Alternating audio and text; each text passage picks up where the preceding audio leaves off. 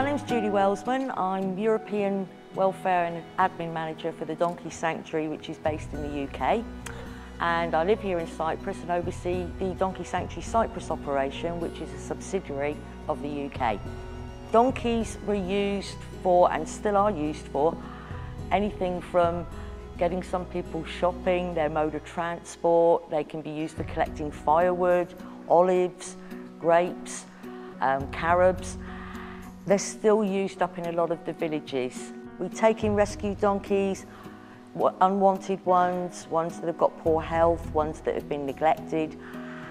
And also we operate a very important outreach programme, and that is where we go out to villages throughout Cyprus with our farrier, with our vet, and we give free treatments to working donkeys, so they will get their teeth done, their hooves checked, any wounds attended to. We give advice to the owners.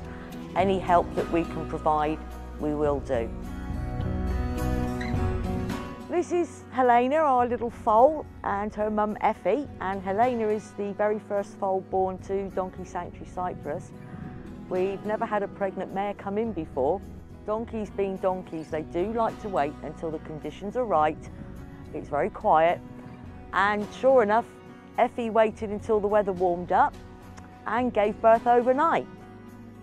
Little one here, she was up and wandering around, not like us humans who take ages to stand up. You're up in an hour, aren't you, and able to run. She's been very curious, very friendly, not at all frightened of anything, and bit by bit, Mum got used to us going in and handling her baby, and she's an absolutely fantastic mother, and she's now 3 months old. And over the last month, she started to be able to eat a little bit of her mum's food, which Mum isn't over happy about, as she's gradually getting a full set of baby teeth. So we're really pleased with how she's doing. It's been very exciting. She is quite cheeky, like most babies are, and Mum's trying to teach her some manners. So when you get a bit boisterous and a bit naughty, Mum tells you off. You've spotted the goats now, haven't you? Seen the goats?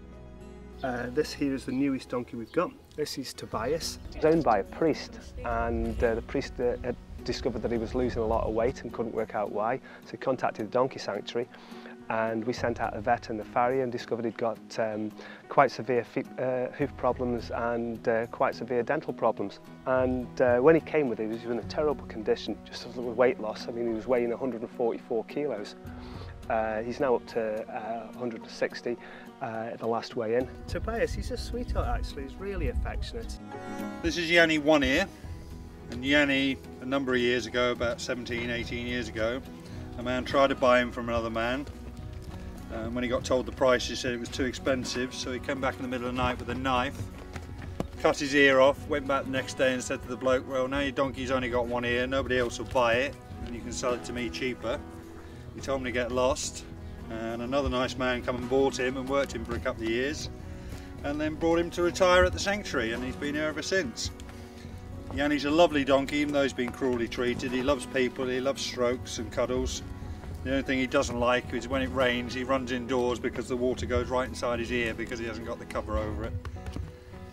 Donkeys will question what is the point in doing something, and also they've got a very, very strong self-preservation thought process. So if they feel that something really is not safe, whether it is to walk on it, go past it, if it's not safe for them, they won't move.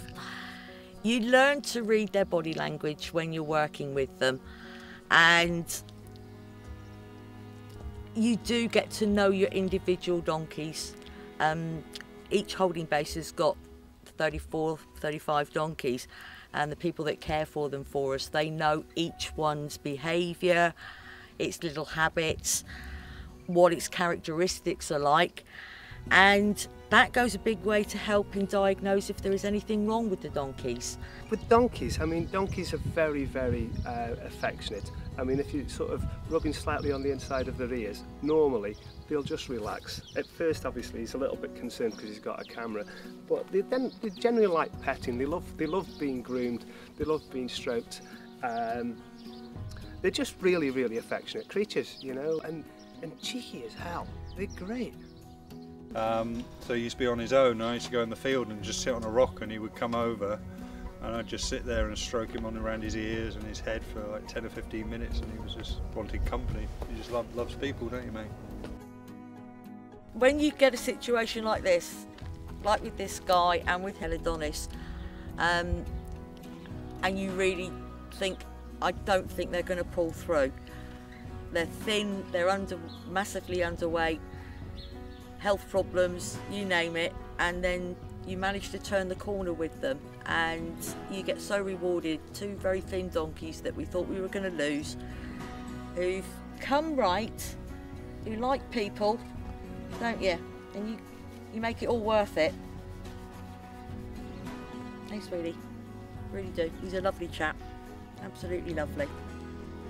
It just took a long time, but we got there. We run purely on donations, and it's the generosity of the public that help us do the work that we do. In Cyprus, we're very fortunate. We do get a very small donation from the government, and this year, or last year, from the government veterinary department, which helped a little bit, of course. To support us, you can adopt a donkey, which is one of our most popular schemes, and that doesn't mean to say you're taking a donkey home. For €20 a year, you can get a certificate of your donkey with the story of how we ended up having him.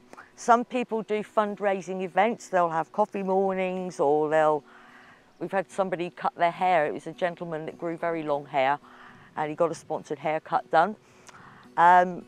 Any way really of thinking how you can promote our work as well. So existing supporters, we always encourage them to tell other people about our work, because without that support, one, we can't look after these guys.